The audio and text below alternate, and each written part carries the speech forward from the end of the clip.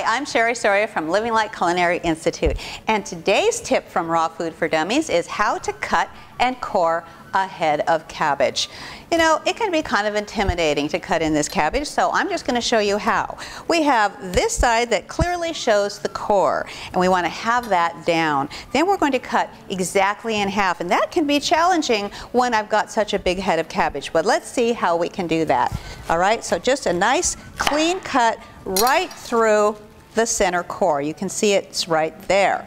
Now I'm going to make another slice right through the core, so I'm cutting it in quarters. And I have my eye on that core, so I know right where the center line is.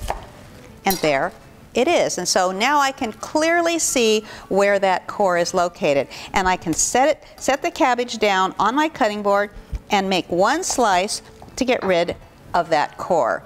Now there's still a little bit more there I can see, but that's going to help hold the cabbage together while I cut it. So I'm going to leave it there. I'm putting the rest of the core right there in my compost. Now I can start slicing it, and it's kind of hard to start from the very top, so I'm actually starting from the bottom and working my way up. And I'm trying to do it so that I get a little bit of one side and then a little bit of the other, rather than trying to do the whole thing at one time, because this is a very wide surface.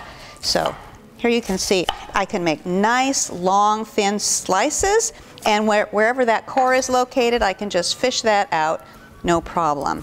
So let's see, let me just move these aside so you can clearly see what beautiful shreds this makes when I do it that way.